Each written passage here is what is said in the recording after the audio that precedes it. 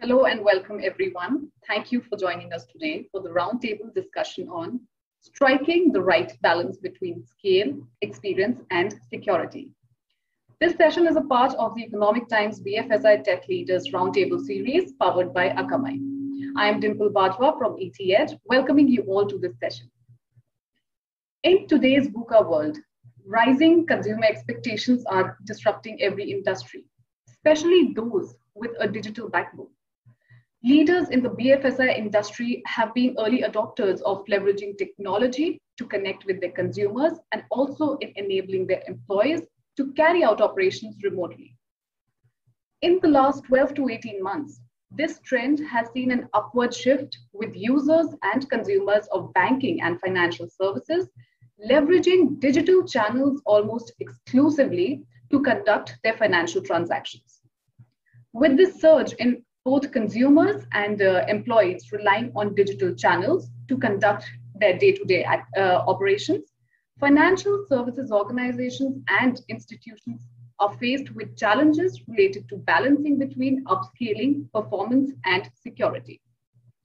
Every financial organization today is a part of an ecosystem of players that rely on each other to exchange business-critical data. With the growing usage of apps and APIs and the emergence of open banking platforms, today cybersecurity is one of the most important challenges that banking and financial services organizations must address. We now see that more and more data privacy and security are fundamental building blocks of organizations.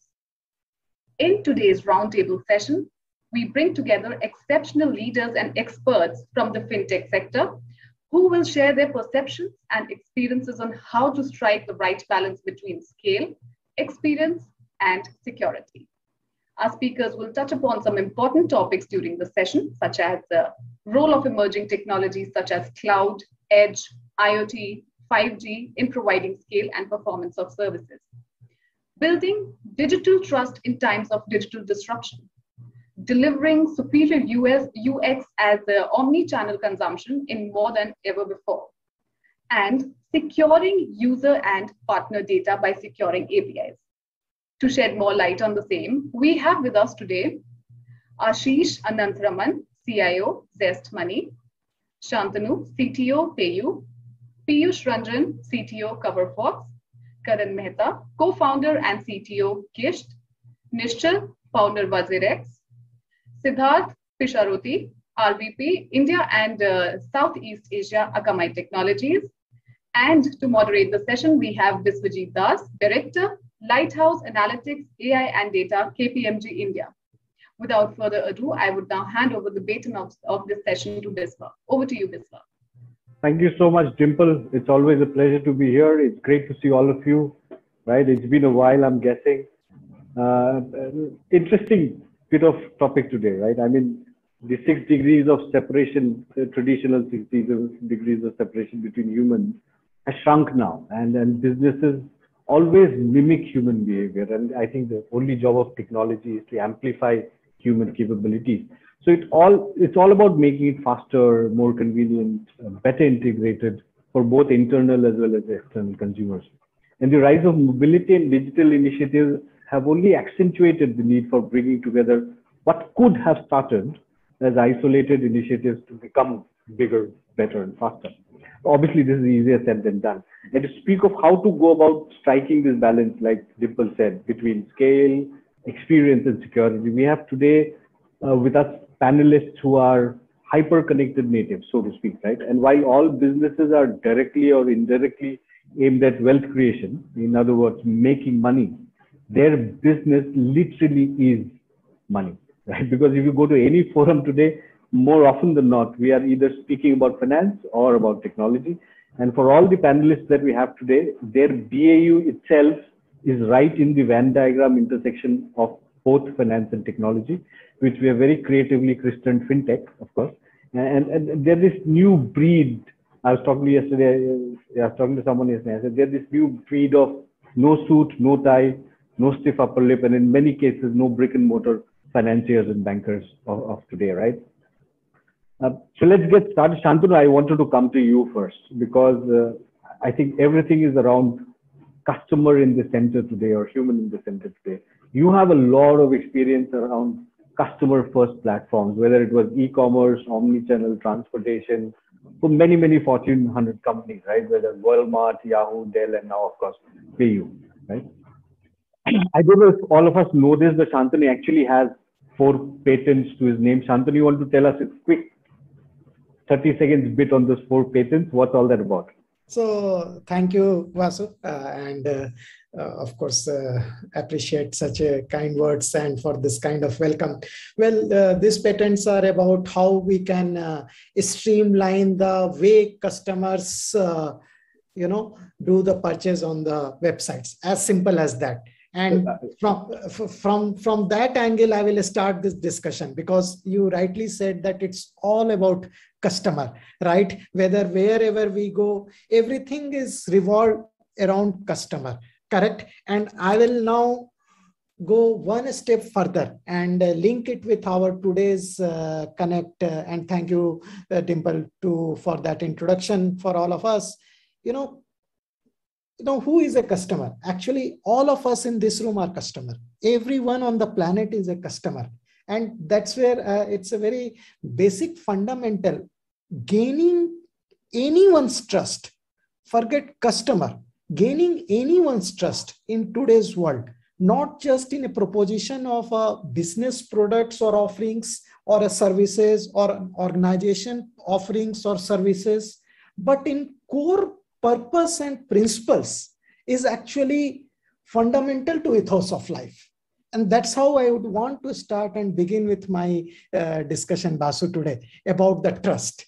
And very interesting factor which has happened is as and more we are, with advancement and advent of this digital technology, right? And actually last unfortunate event which has happened, unforeseen century event of this pandemic, what we have seen is the transformation of digital technology, even where it was 2-3 years down the line scheduled to be slated, it has moved at an exponential pace, and many new upcoming businesses and industries have picked up to the onboarding, or they have come to this bandwagon of digital technology. And businesses have been asking, and what it has resulted is now businesses have been asking customers, which is like people like you, me, and everyone, our parents, our friends out there in the society, people who we work for, people whom we associate with, to, businesses are asking customers to trust them in new and, more innovative and deeper ways. There is a lot of personal information being asked for. There is a lot of personal information is being tracked with the online behavior, with multiple kind of digital breadcrumbs. And the intent is, of course, not snooping or something, but the intent is how we make this whole thing seamless and effortless for customer. But unfortunately, everything comes at the cost. We realize that all these things which we do for making the seamless journey of a customer, what it results into other effects, caveats, like there are security hacks, inappropriate, or we just heard Pegasus scam, illegal surveillances, misuse of personal data. We have seen the spread or, fake news, you can see misinformations.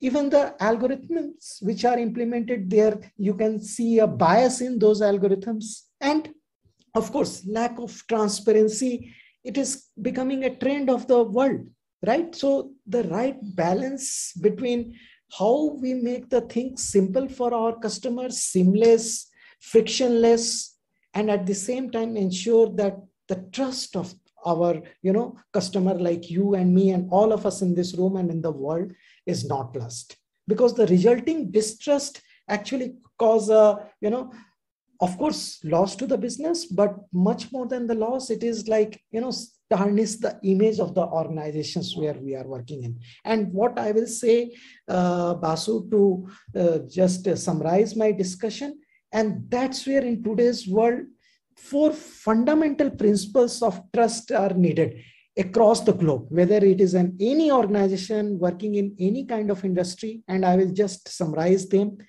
What we need today, more than any time we needed it is transparency and accessibility of what organizations do. Of course, the second one, we need security and reliability. That is for, without, mentioning. The third is the privacy and control, Basu. And last but not the least, I will say ethics and responsibility of everyone involved in this. So if we abide ourselves by these four fundamental principles of trust, I will repeat: the transparency, the security and reliability, the privacy and control of the information, and last but not the least, being accountable, ethics and responsibility. I think we'll be able to, make trust again a known figure for all of us in this world. I absolutely, Shantanu, I absolutely resonate with what you're saying, because I keep getting asked this, right? In the absence of a massive privacy bill that is going to come, and in some form of shame in India, right? But for the last few years, we've been having this debate. Wherever I go, people will ask me, how do you ensure trust in this era of digital disruption, right? And my initial answer would always be, in the old days, there used to be this ethics of reciprocity, right? Only do unto others what you would be okay others will want to do. But unfortunately, I don't think a lot of businesses will still show that line. Thankfully, there are, I think now there are frameworks, toolkits, platforms, which allow us to do all of these four things that you're talking about, right? How to be transparent, not only when it's convenient, but also when it's inconvenient. How to have this entire thing which is secure, reliable, private, within your control. But of course, ethics is still, while others can come and give you guidelines and frameworks, etc., it's still a very internal decision to an organization, right? So we'll come back to this, because I think this is a very heated debate right now, right? Right from Davos to everybody to talk about AI, ethics in AI and ethics in business, etc. I quickly wanted to jump to Piyush. Piyush, you are as tech native as it gets. I mean, you have been coding what since the age of 10, I guess. Right? And I was probably learning how to peel a banana at the same age. So a self-taught coder, and you have also been a propagator of self-service in all other areas. And this has now transcended business boundaries in this entire customer-first economy to be able to empower and enable the customer to be able to do self-service, right? How has this translated in your experience in the insurance industry?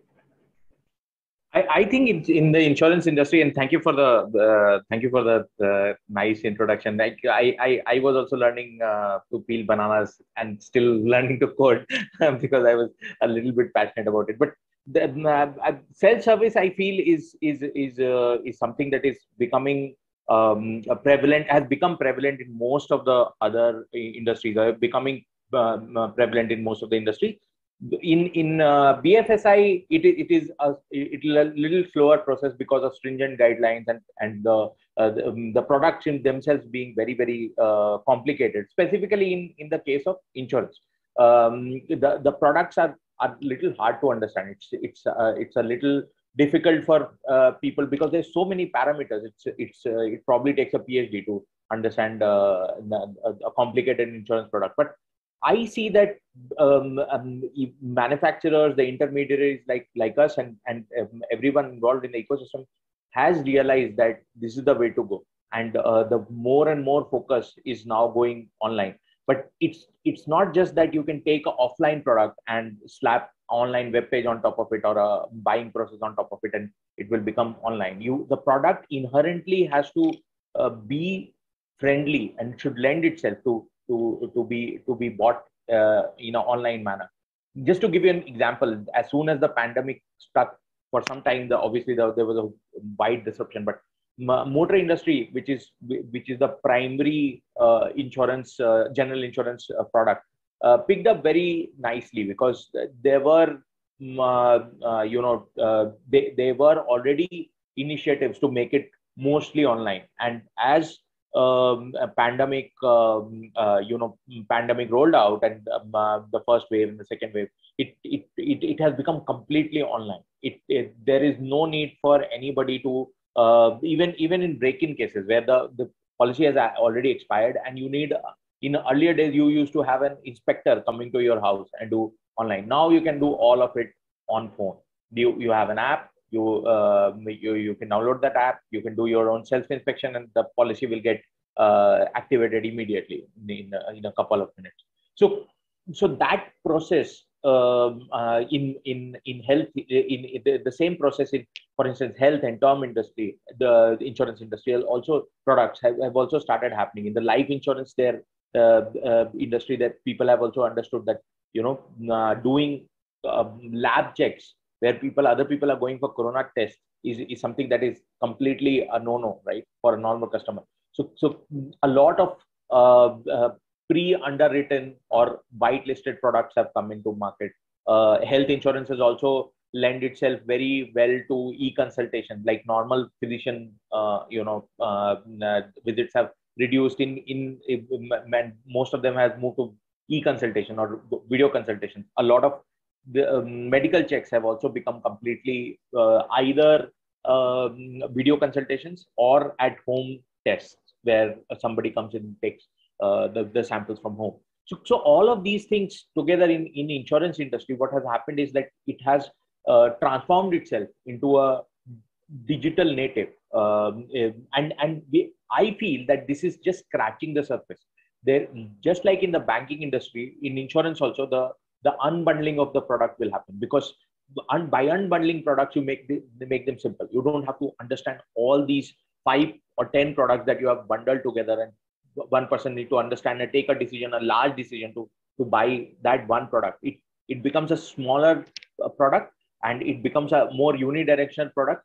Parameters are simple and users are able to understand.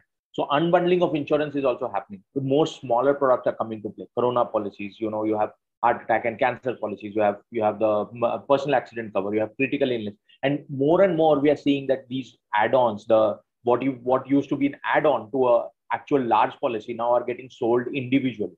So what is called as a penny policy or a small policy, that is getting sold more and more in micro insurance. It's getting sold more and more independently and in a standalone manner, not just as a cross sell or upsell product.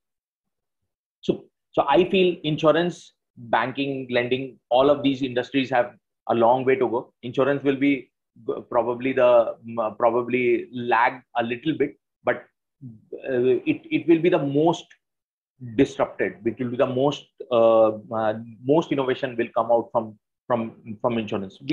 Be aware of this fact that India has the lowest GDP to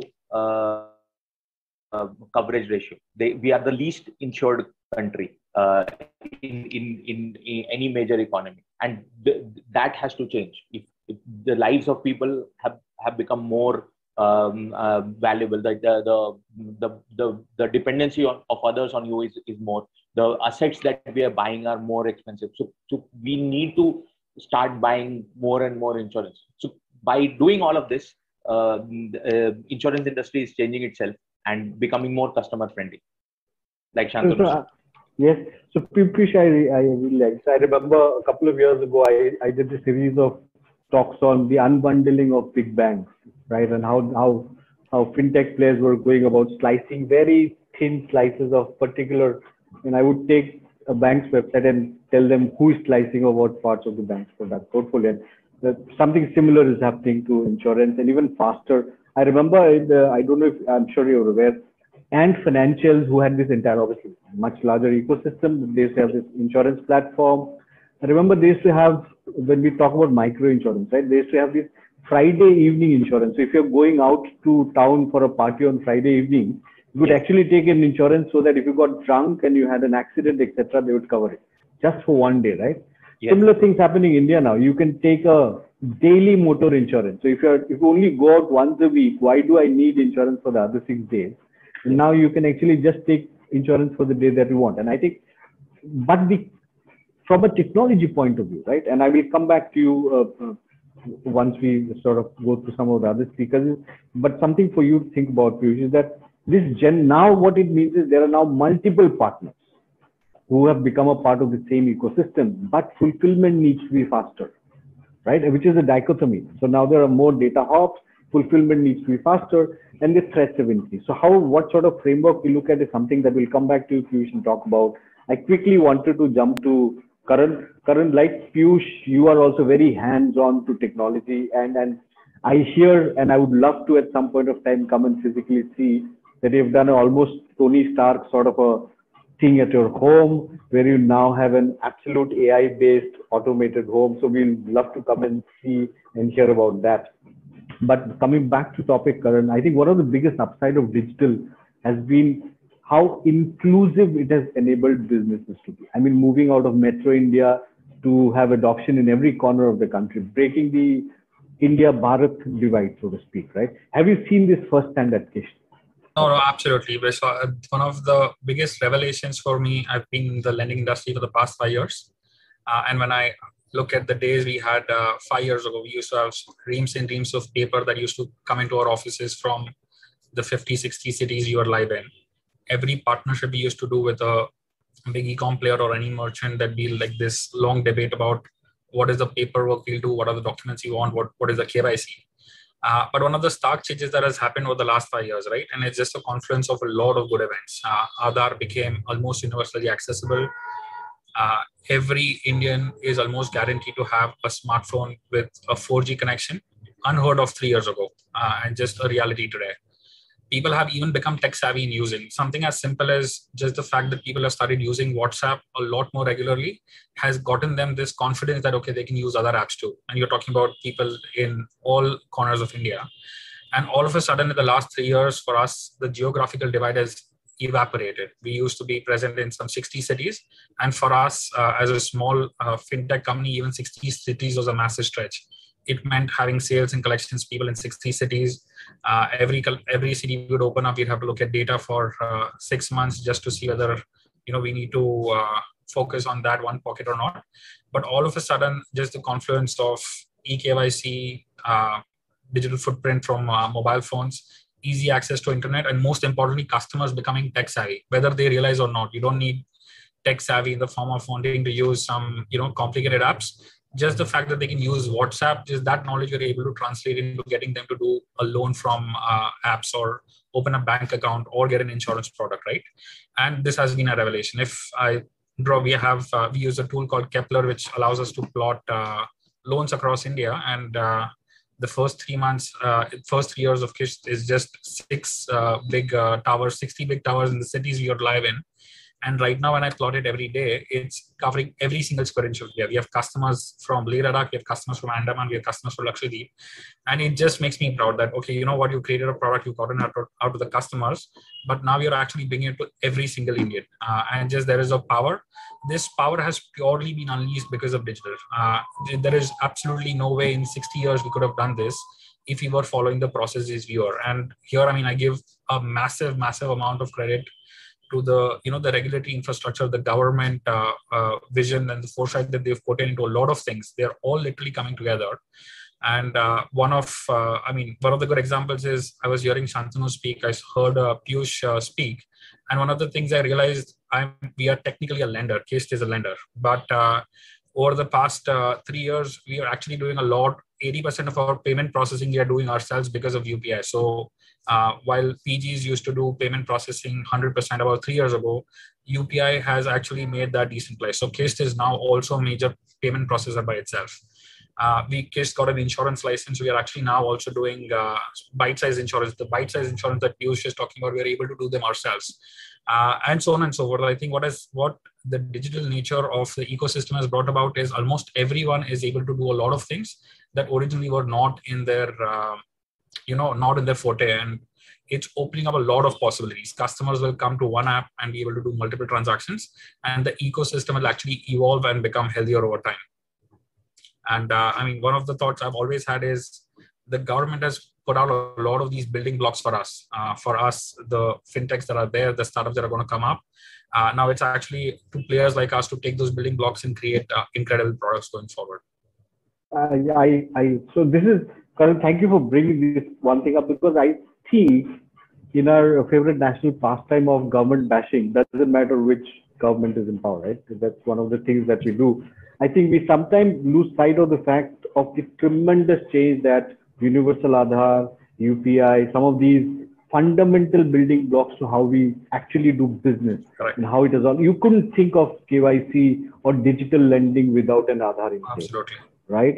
You couldn't think of instant money back without UPI in place, and so on and so forth. Right? I mean, that it has enabled all of this, and especially, for example, for microfinance, right, and even for micro insurance. I think one of the irony of these sectors was that the people who really needed the most had the least access to all of this, because you couldn't open an office in a distant gaon somewhere where you would have possibly 5 customers in a year. It just wasn't financially viable.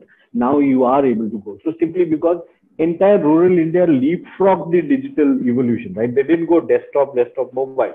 They went mobile first and mobile primary. Right. And they're very, like you said, while our concept of tech savvy is different, Right. but actually they are technology savvy. I know folks who walk into my house and the first thing they ask for is Wi-Fi connectivity, right? And these are not folks who you would peg as technology evangelists, etc. So I think very interesting. I'm going to come back to, because all of this is the good side of it, right? It also has a more complex side of how do you actually hold it all together and keep it safe. So we will come back for that. I quickly wanted to jump to Ashish.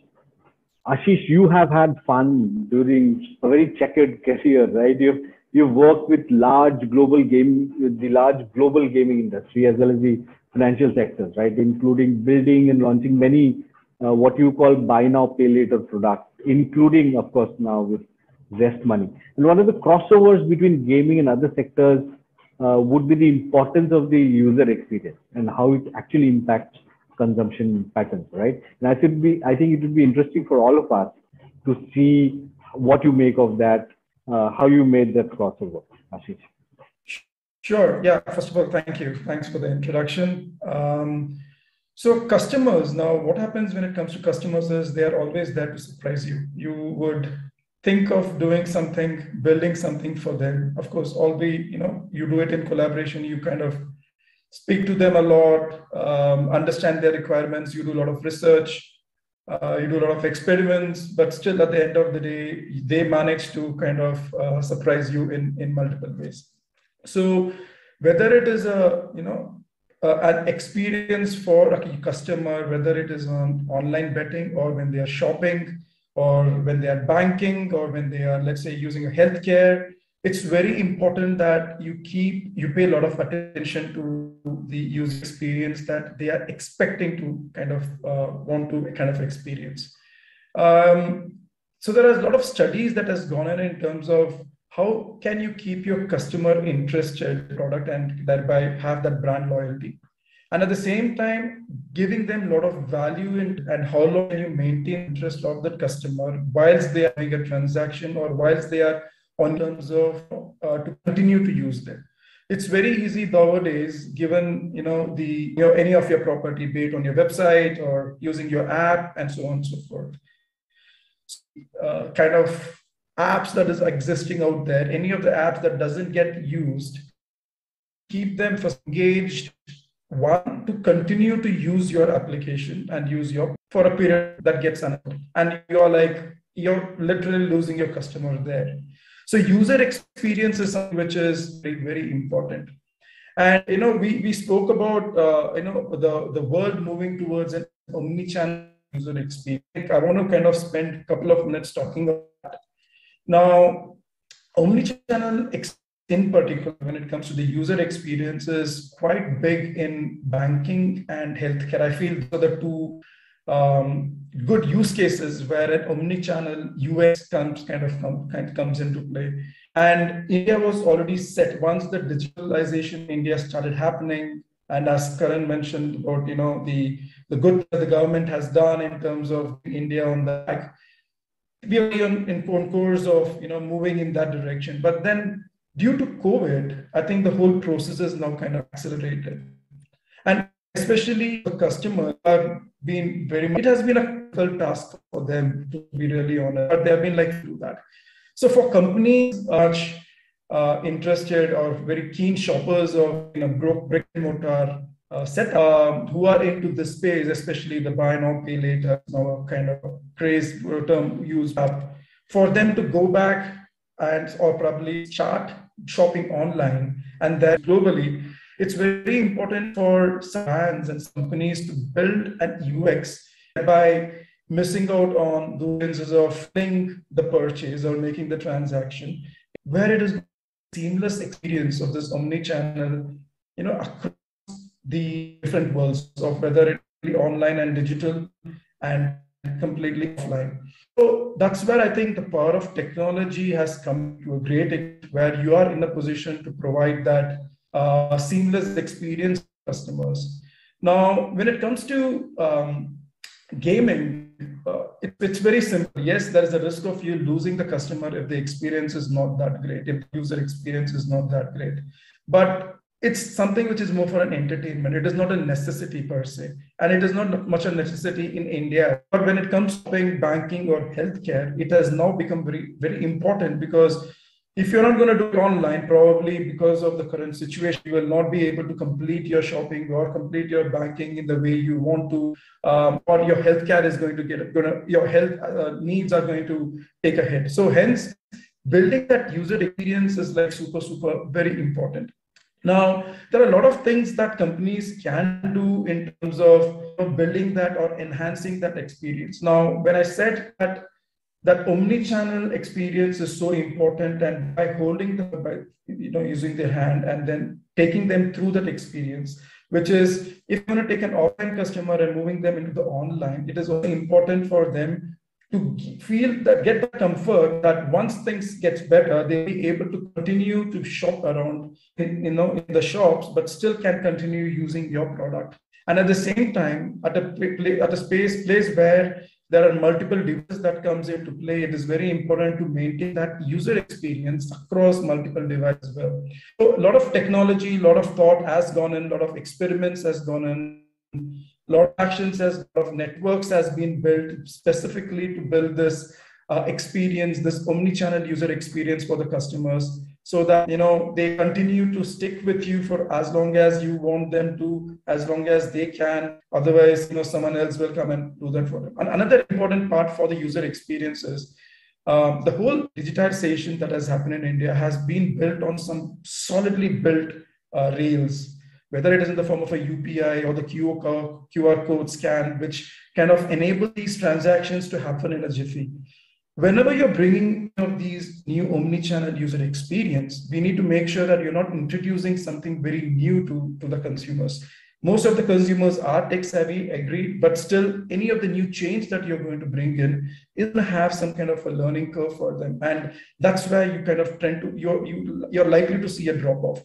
Hence, as a part of the whole user experience thing that you're building for the customers, you need to use new innovative products or features to slowly kind of educate the customers and take it over. Use existing stuff wherever you can to the maximum extent. I'm not saying don't use innovation. That is what I would say. Absolutely. I like this thought. Don't do new for new sake. Familiarity. But at the same time, you need to kind of find a balance between the two, where you make use of the existing. Still has, especially if you need mass adoption, familiarity still plays an important role. And I keep saying this, right? Is using the existing frameworks and the technologies that exist out there, but at the same time bringing some. Today, people might have had to been forced to shift to online for what they were doing offline before because of the situation. This is an opportunity, right? This is an opportunity because you have the opportunity to replace what they're not getting, which is touch and feel and that personal trust that they had with the vendor. But you have to replace it with something. It can be convenience, it can be something else, choice, etc. Because at some point of time, and fingers crossed, at some point of time, we'll go back to normal. They will have the choice. And for you to retain them, still doing what they're doing today on your online platform, you will have to give them something that they are not getting offline. And that's all about the experience, right? And I absolutely agree with what you're saying, right? But this has its own bit of challenges. And Sid, I wanted to bring you in here. Many years now, you've been partnering financial organizations, services organizations on their entire, to enable them to sort of develop, scale, and secure their products and ecosystems, right? And for financial service organizations, data is the actual currency because they capture not only personal information, but also a lot of financial data and history of users. What are some of the threats that these institutions face today? How can they counter them successfully? So, as you said, right, at Akamai, we're an integral part of the digital ecosystem. We secure and deliver digital experiences across the globe, work with some of the largest companies, including some of the leading banks and financial services companies.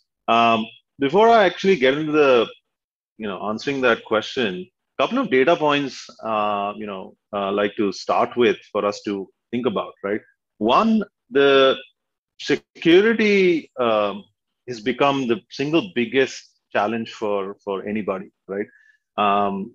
If you look at the cost of cybercrime, it's kind of increasing at a very alarming rate. It's increasing at 15% year over year. Studies say that cost of cybercrime will touch about $10.5 trillion by 2025. And within that cybersecurity realm, the financial services sector in particular is a top choice for attackers. And it's very straightforward, right? The motivation is financial. So it's the most sought after sector to go after. And just from our perspective, we saw and were able to kind of block about 193 billion credential stuffing attacks that target user credentials, which in 2020, which represented a 45% growth year over year from 2019 to 20. So what I'm trying to say is that as we just heard that the pandemic has spurred on the businesses and the pandemic has actually helped the businesses to do more, the attackers are also increasing the number of attacks, the number of accounts that are being compromised, the data that is going to be that is getting compromised, and not just credential stuffing, right? We've seen attacks on applications and APIs grow by 62%. We've observed web attacks grow, significantly. And the last data point is, interestingly, India featured in the top 3 countries globally that face these attacks. So not a statistic, we should be very happy about, but it is happening. And the reason also is because, Shantanu spoke about customer trust, right? And the issue is when it comes to people's money, right? The single biggest thing is trust. And you only have one opportunity. You can only go wrong once, because even if you go wrong once, you're going to lose that customer trust. And, tying back to what Piyush mentioned in terms of we being a least insured country. Now think about, if all the people in the country, the people who are not insured, actually now getting on the digital platform, there's a huge upside in terms of going after, those folks who are not there. But think about the scale that the platform has to go, and then the scale of, potentially the threats that can come with that. So as much as, I think the whole digitization has helped and it's fantastic for us as an economy. On the flip side, we also have to protect ourselves, against the threats that are coming up. And I think just going to the second part of what I wanted to cover, which is, look, in terms of cyber threats, they are growing, right? I mean, it's a known thing, not just by volume, but even the variety of the attack vectors that we're seeing. And I think from our vantage point, what we are seeing is that as more and more apps talk to each other, right? And as there are a lot more API traffic that's, connecting different applications to each other, that is becoming the single biggest, vulnerable area. And we're seeing that attackers are targeting these APIs, significantly more than they're targeting, let's say, applications or any other thing. And hence, and this is significantly again increased in the pandemic. And because the pandemic was unexpected, none of us were expecting it. Nobody was prepared for it, right? So all of a sudden, everything became digital, right? You couldn't go to a bank or you couldn't transact with somebody in person. Everything had to be done on your mobile phone. We heard how now insurance is all self, right? You take your own, you do the self-assessment, take the pictures, upload it, you get the insurance. None of us were prepared for that, right? I mean, I'm sure nobody was thinking that we get to that level. Yes, we knew that in the metros and elsewhere people were doing that, but we were not ready to do that across. And what that has caused is that we had to get products much faster into the market. When I say we, I mean the industry, than what was expected earlier. And hence, your focus completely is giving the best user experience, not so much on security. And I think somewhere there, security also had got kind of, deprioritized. And what I'd, summarize by saying is that I think the industry needs to embrace the new security architecture. The edge is kind of the future. And whatever your architecture be, you have to look at, extending the perimeter. The perimeter is just not your infrastructure now. The perimeter actually is people's homes and their mobile phones. And that last mile data connectivity that they're coming from. And that's something that I think as an ecosystem, as an industry, we all need to start looking at. So I absolutely say that. I think so. This is the dichotomy of it, right? I mean, we are seeing an exponential increase in the number of transactions, and I look at each hop as a transaction, right? Wherever you go, especially more so in the fintech sector, but wherever you go, it's the same, right? And because we were doing it very quickly, like you said, we cobbled together. We also brought in new partners because we suddenly realized, okay, I'm a fintech guy. Do I have the expertise to actually take my on ground? You would have this verification process, physical verification. How do I take it offline? You said, okay, there's a partner who can do it for me. He can do eKYC. So you brought him in, and then you figured out somebody else to do fulfillment and so on and so forth. So now there are multiple hops that the data needs to go in, API, and our entire business is sitting on this foundation actually right now. And that is also the weakest link in the entire chain, right? And that's where, and the only other thing is, for any other business, if you scale from 50 to 100, right, you would probably, the jump in complexity is incremental, right? In this case, it's exponential, and it actually changes the nature of complexity. So sometimes you might have to throw away the old framework and actually get a brand new framework and say, okay, this is the one for this scale. This is what I need, right? So on that note, I wanted to bring Nischal in. Nischal, I have kept you for last because, of course, you are somewhat of a celebrity in the crypto space, right? And with your entire, I love your Twitter campaigns in India. India wants crypto. You have, I think, what, close to 300,000 followers now, if I'm not wrong. You have, of course, been on the Forbes 30 under 30, which is not surprising, given that your last company you started before WazirX was actually Crowdfire, right? Social media management organization. So, of course, right up there. But crypto, for many in the general population,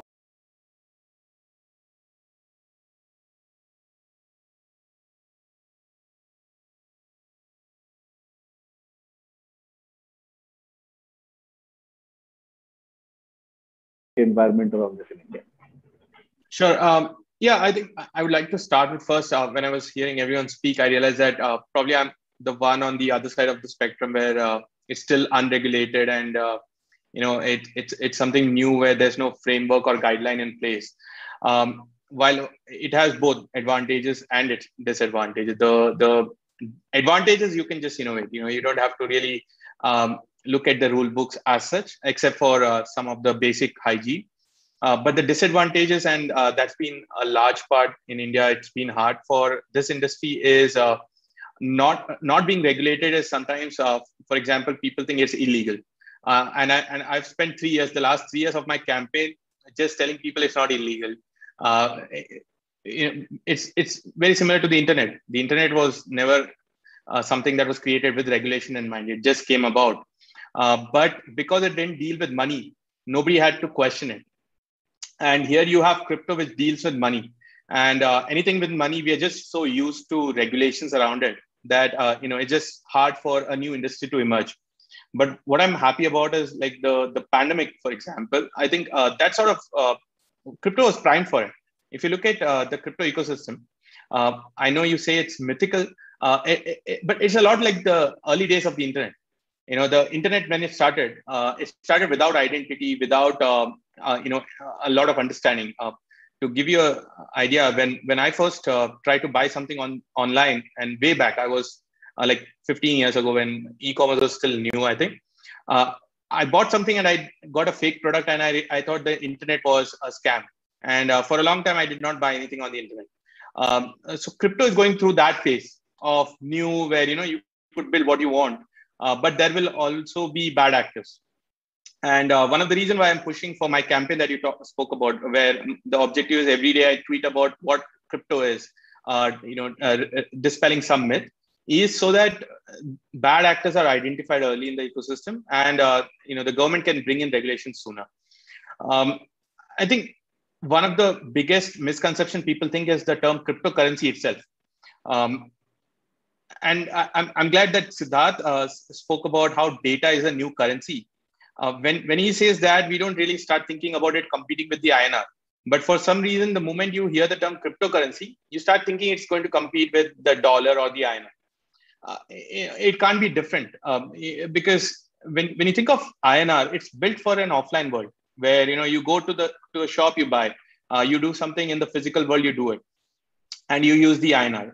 Cryptos, they're completely built for a digital ecosystem, where the term blockchain that you've heard of is in use. So the term cryptocurrency actually emerged because to use a blockchain, you needed a currency. But unfortunately, what has happened is different narratives have sort of changed the perspective to those who are not in the ecosystem. And that's one of the biggest myths I would always dispel, is that just because the term cryptocurrency does not mean it's here to compete with, let's say, your fiat currencies like INR or dollar. It's a currency that is to be used in its own ecosystem. Now, to get a mental model of what crypto exactly is, and I don't want to go too deep, is if you look at the internet is just a network of information. That's what it is. And this network of information has led to all of the utilities that are built. Crypto, it's a network of value. So before crypto, you did not have a value network online. And what crypto does, it just has created a network of value. And I can send value from one computer to the other. Just like I can send information from one computer to the other for internet, I can send value today for the first time with Bitcoin's invention. One could send value from one computer to the other. Now, everything that is getting built today in this ecosystem is an application on top of it. And it's early days. One of the questions people ask is, okay, we hear about the ecosystem growing so much. Like today, the value of the crypto ecosystem is about $2 trillion. People say it's so valued so highly. Where are the use cases? Now that's a lot like asking in 1992, what are the use cases of the internet? You need to let it breathe, and you need to let more people come in. Today, some numbers just to get an idea. In India, there are about 15 million people who are into crypto, and they hold about $2 billion, about 15 to 20,000 crore worth of crypto assets. In the grand scheme of things, on the internet, there are about 4.75 billion people. So if you think about the size of the crypto ecosystem, it's still very nascent, still very small. And, but the good thing is this is our opportunity to be early movers. What I like about being in this sector is I missed the internet wave, missed the wave where I could be one of those early movers and build whatever I wanted and register all those amazing domain names that existed so that I could sell them later. But right now I got this second opportunity where I can be an early mover. And that's one of the reasons why I think the youth of the country today are trying to get into the sector. Because the best thing is you don't need 10, 20 years of experience in crypto. You won't find someone with 20 years of experience in crypto. Everyone's new. So it's like a level playing field, whether you're a 20-year-old or a 30 or a 40-year-old. And I think that's the reason why 60-70% of our audiences are in the 20 to 28-year-old range. And we are seeing about, like last 6 to 8 months, we've seen over 65% of our signups coming from tier 2 and tier 3 cities. Why is because, again, the level playing field, that concept, I think it's working really well in crypto. I would like to stop here, but yeah, I can go on and not stop. I know, and Nischal, we have obviously heard you speak in other forums, and I know a crypto evangelist, right? Crypto, I like to think of crypto as the new, of our generation, this is the new Wild West, right? Where whoever is brave enough to become a prospector will survive, and the rest of everybody can sit on the sidelines. Of course, it has got enormous benefits and therefore associated enormous risk, depending on how you want to see it, right?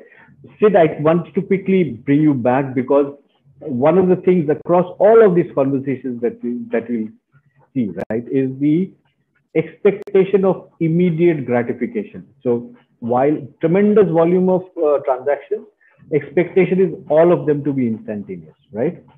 Yeah. So, and the more this grows, the more digital inclusion there is, more and more people will come onto financial platforms, right? So what sort of role do you and Akamai play in solving the needs for this last mile digital connectivity, right? And how is Akamai helping in driving higher digital adoption? Look, as I mentioned earlier, right, the pandemic has just spurred on everybody to be online, and everything now is online, right? Everything now is on digital, not just the financial sector, across the board. And the significant thing we're seeing in India is, and Nischal mentioned this, and we're seeing it across the board, is the tier 2, tier 3 cities and folks from these tier 2, tier 3 cities and the traffic that we see on our platform has, kind of increased many fold as compared to even, frankly, 18 months ago, right? It's a significant shift from where it was then to now. And as far as we're concerned, look, in India and globally, we work with, the largest banks, the largest fintech companies. And, particularly after the lockdowns and various things that have happened in the last 18 months, as I said, the traffic just has exploded. But I still feel that we're just at the tip of the iceberg, right? The main factor is the digital adoption. Yes, all sectors are seeing growth, but all sectors also are seeing significant upside. Think about this, right? I mean, depending on whatever report you look at, but we're still nowhere close to 100% of our population being active internet users, right? Imagine, in the next 4 or 5 years, when we get to 900 million or 1 billion people being active internet users, this particular sector, the fintech sector, is going to explode, because every transaction is going to be digital. Today, yes, it's significantly different than where it was 2 years ago. But now, when everybody is active on the internet, it's just going to, kind of explode. And hence, users, to your point, giving a seamless and secure experience, regardless of where I, as a user, I'm connecting from, becomes the most significant, part of a customer experience. And irrespective of whether I'm connecting through a mobile phone, an app, a website on my computer, doesn't matter, right?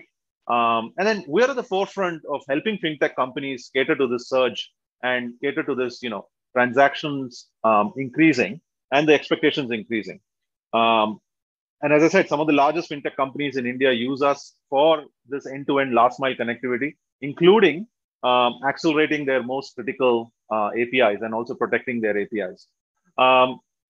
Look, the last two things that I leave you with is that our philosophy, while a lot of competing platforms say that, look, we have presence in the region or we have presence in the country, our philosophy is slightly different.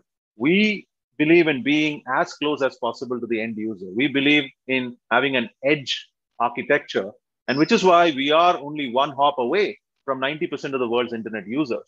And if you come closer to home in India, we have over 300 points of presence. We have about 18,000 servers located in close to 50 cities. And just last year, we served our peak traffic of about 13 terabits per second. And you can imagine the scale that we're talking about. So as I said, that's the core philosophy of the platform, staying as close as possible to the end users. And as we see the adoption and as we see more and more folks getting active, as the internet users increase, we'll get as close as possible to these end users and make sure that, the experience, irrespective of device, irrespective of network connectivity, irrespective of, whether it's an app or a site, is seamless, right? So that's kind of the philosophy. I think that's the true north, right? How do we increase experience, seamless connectivity, etc., but keep true to this entire thing? I'm going to go quickly around the table. I'm going to ask all of us to gaze in the crystal ball.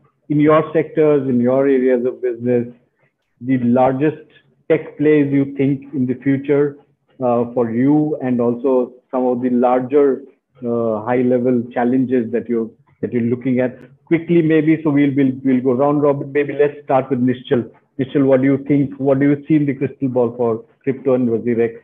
And the entire technological environment around? Quite a few exciting things, but I think decentralized finance, that's turning out to be a large area in crypto, and NFTs, the non-fungible token, where the entire artist community is getting in, and people who are not into investment but want to get into and be part of crypto. I think NFTs are for them. Sort of serves both different sectors, and I think what I would hope for, it's obvious, is regulation in India around crypto, which would, I think, help us grow this ecosystem even faster and see a lot more startups, because regulation is sort of a dampener for new startups to start up in this sector. So yeah, that's about it. So NFTs, Nischal, is the opportunity for people like you and me to own a modern day Picasso equivalent. Right? We're never going to be able to buy Picasso. So that's the only chance that we can take. Shantanu, quickly to you. What do you think? Where do you think the future lies in terms of tech and your business? So I'll go slightly more fundamental, and I'll say that all of us are here visionaries, tech leaders, and everyone who is listening to us, and I'm pretty sure most of them would be techies or who align with these concepts. One thing which, and Sidharth will hear from Akamai, will agree more than me with here, because this is a term which for sure his Akamai uses more oftenly than what I am going to say, is this whole concept of, earlier we used to say that verify, then trust everything. And now the paradigm shift is moving to, which is not that fast, it is gradual, but we need to move to a place where we say never trust, always verify. And that is where this whole zero trust paradigm comes and zero trust architecture comes. And I actually, I've been trying to influence quite a lot in my community, my organization, my friends, that if all of us moves towards this zero trust based architecture, trust me, the problems which we are talking about, for sure, they will be really minimized to a level. This whole, I heard the perimeter concept. Yes, exactly. That's where the zero trust talks about, creating the micro perimeters, creation of protected surfaces, and the micro perimeters falling up with them, this protected surfaces, creating a concept of segmentation gateways. This is where I think our technology and implementations need to move. Absolutely, Shantanu. I think I in many ways, and I'm not an expert in that field, but in many ways, I think zero trust is, the whole idea is how do you limit the blast radius, because things will happen. I mean, we have to be naive to think that will not just happen. One sentence to add to that, and Sidharth will again agree with me, that now trust is a vulnerability. The moment you realize that trust is a vulnerability, automatically you will, it may sound antithesis here when I'm saying this, but the concept is trust is becoming more and more a vulnerability. So how do you take care of that vulnerability? By applying a technical concept of zero trust. Back to you, Biswajit. Thank you. I totally understand. I'm going to Piyush, quickly to you. What is the new frontier in terms of technology and talent? I feel, some of the things like, we talked about the bite-size insurance and the micro insurances of that will eventually get enabled or pay for use insurance, right? You talked about motor vehicles. When you use it, then only you pay for it. That all these things in essence are getting triggered by larger availability of the sensor data, IoT devices. 5G revolution will come and bring more data into the play. What will happen with that is that the moment of truth of insurance, which is the claims, that will become more and more automated, will be machine learning driven. The biggest disruption among all the industries, I feel, will be in the insurance industry, where the current claim process, which are largely semi-online, would become completely automated, not just online. They will become automated, and that will bring about a generation change in the insurance industry. It will make the project products completely digital natives, so right from buying to services to claims, and will like Shantanu said, will become zero trust. You will have enough sensor data to take the decision without believing on something, or without taking a without writing something, or taking a risk. Where the underwriter's job will become more and more to define the rules, rather than there will be, the claims department will become actually a data center in the insurance industry, and that's where a bigger change in the insurance, the whole paradigm, that you do not buy insurance, it gets tagged automatically to your buying process. You don't have to claim insurance all by filling a form or anything like that. It will become completely automated. I think that's a brilliant thought, right? And for somebody like me who has this tendency to go about and bang stuff up and do stuff, I think that's going to be a godsend for somebody like me. Ashish, your 2 pennies worth. Sure. Look, my crystal ball says, yes, we are scratching the tip of the iceberg right now. We are just scratching the surface. The adoption, the digital adoption is just going to grow like N times. The innovations that we can bring into our products, like what Piyush mentioned about the insurance, it's all again going to multiply in several times. The only issue that we as a country are facing, I would say, is we are taking security very, very lightly. So there is an opportunity, there is a challenge, there is a very big gap. And I think as technology leaders, as part of the founding ecosystem, startup community ecosystem, it's our responsibility to make sure that security is given as much as priority as what it is when it comes to a growth for a particular organization. So for me, and I'm very passionate about this topic, so I'll continue to talk only about security. So we need to make sure that as much as we scale, we need to make sure that we kind of can retain the trust factor, just as Shantanu said, by making sure that giving security as much as importance than everything else in your business. So I'll just say that. Ashish, I think between what you and Shantanu said, right? I think the whole idea is getting our customers and our partners and our consumers to trust us by us not trusting anybody. I think that's the holistic approach that you're looking towards this, right? Karan, I think finally your quick words on what the future holds. Biswajit. So, I mean, when I look at the future, I think one thing has become very clear to me over the last 2-3 years. I think in the next 5 years, you will see basically companies of every shape and form becoming lenders in some form. That's the way I see it. I think lending is going to become a feature of each and every single thing, which is one prediction for me in the future. It's not going to be a lending company, an e-commerce company, or lending and food delivery company. It's just that lending is going to get subsumed into pretty much everything that we do. And I think that's a big victory for the digital ecosystem. India's, I think, just jumped the gun on credit cards. And I think they're just going to go to this digital invisible credit, very similar to insurance. It's just going to be available. You're not going to realize you're using it, and it's going to be baked into everything. And one, I think, a hot trend, I think I'm 2 weeks too late to announce it, but it's buy now, pay later, which is, I think, going to be in the short term, going to be a lot of euphoria around it. It's going to take a lot of news cycles, and it's a very, very interesting thing to come up. And just to kind of play on what Shantanu said, the BNPL, what I'm seeing right now is the exact opposite of don't trust, verify. It's don't verify, just blindly trust. All the lenders are just looking customers as just, okay, we want to rack up transactions. And I think it's a very short-term thing. I think in the longer term, the players doing BNPL with the right setup are actually going to take the cake at the very end. I think absolutely. BSPL is the, I think, final frontier of the convenience economy, right?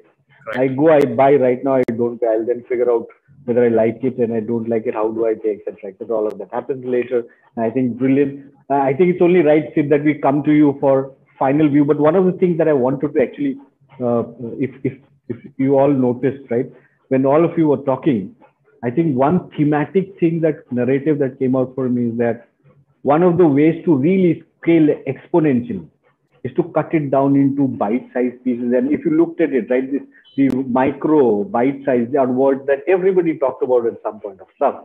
That also means that the more and more technologies, more platforms, more partners will have to become a part of a larger ecosystem.